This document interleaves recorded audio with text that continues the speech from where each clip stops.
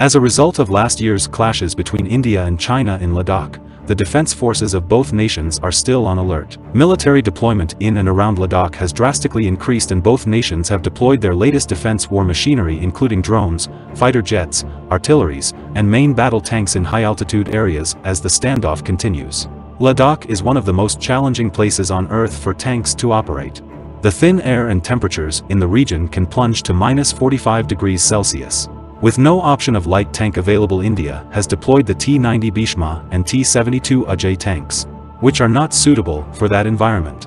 India is currently procuring 18-ton Sprut SDM1 from Russia, as it shares the gun of the T-90 tank and fires the same kind of ammunition. On the other side, PLA has deployed Type-15 light tanks with other supporting armor.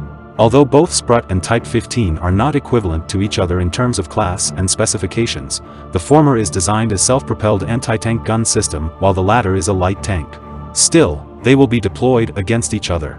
In this video, we will analyze which one is at advantage in this harsh terrain.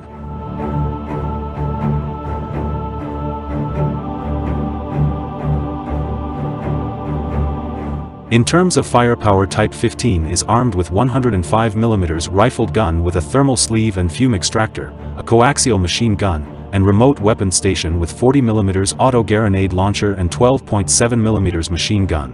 Its main gun can fire APF-SDS, heat, high explosive fragmentation rounds, and guided missile with range of 5,000 meters. The 105mm advanced tungsten alloy APF-SDS has penetration of around 500mm at 2 km. Sprut SD, on other hand, is armed with powerful 125mm 2A75 smoothbore gun, a coaxial 7.62mm gun, and remotely operated 12.7mm machine gun. 2A75 tank gun, which is a derivative of the 125mm 2A46 tank gun, is installed on Russian main battle tanks. The main gun fires ordinary 125mm ammunition, including 9M119 reflex. Further, the major requirement for tanks to fight in mountainous areas is the elevation and depression of the main gun. Sprut gun can elevate to 17 degrees upward and -3 degrees downward. Type-15 elevation and depression figures are unknown, but it possesses higher values than Sprut, as it is augmented by extrusion on the top of the gun mantle to increase gun depression. In addition, both vehicles have hydropneumatic suspension with adjustable ground clearance. The variable suspension will permit kneeling action to increase either gun elevation or depression for firing in undulating terrain. The ability to engage targets at different elevations makes Type-15 and Sprut equivalent. But, Sprut 125mm smoothbore gun will provide an advantage to Indian Army over 105mm rifled gun of Type-15 tank.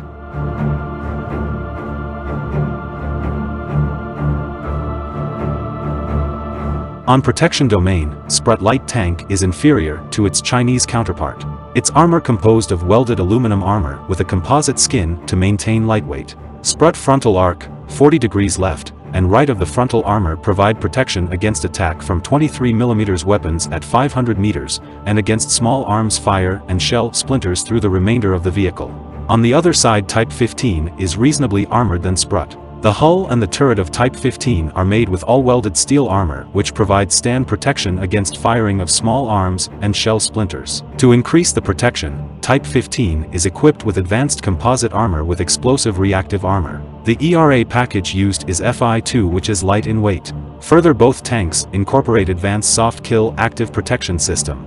Although on protection and armor, Type-15 has an advantage over Sprut's armor, but against its 125mm gun that advantage is diminished. Sprut is designed as anti-tank self-propelled platform which has capability to be airlifted, that's why it is lightweight. In which configuration it is accepted by Indian Army as light tank is unknown.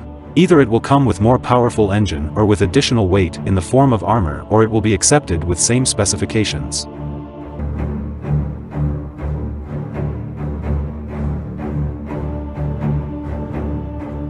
In terms of mobility, Type-15 is highly agile on plateaus, a type of terrain on which heavy tanks can struggle and force Indian Army to acquire lightweight tanks with equal characteristics. Type-15 is powered by 1000 horsepower diesel engine and weight of vehicle is only 33 tons, giving it power to weight ratio of 30 horsepower per ton.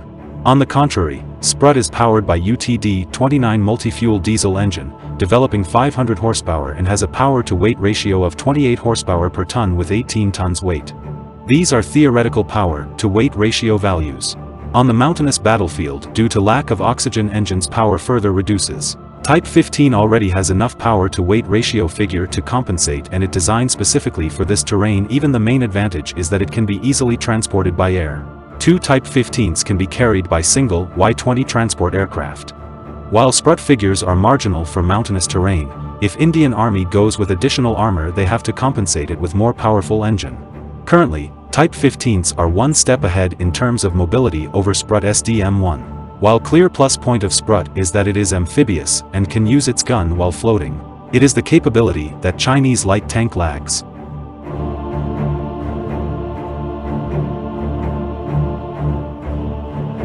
Currently, Indian Army notably lacks this capability to China's Type-15 tank, which is lightweight and compact platform. China is the world's leading producer of lightweight battle tanks, and no other country has invested significantly in similar assets. This leaves India in a difficult position in seeking parity with Chinese armor. Currently, to counter the Type-15, Indian Army has the only option of deploying more handheld anti-tank missiles such as cornets and attack helicopters with anti-tank missiles. The procurement of lightweight tanks is critical for India because, unlike China, India doesn't have an elaborate road network along the border, and heavy tanks like T-90 are difficult to transport and manage. Sprut also gives India capability to be airlifted and transported conveniently. In conclusion, Sprut has better firepower and Type-15 has better protection. Mobility-wise, Type-15 is nearly better than SDM1. On Himalayan front, light tanks would add to the credible deterrence posture and warfighting capability air medium category tanks cannot reach.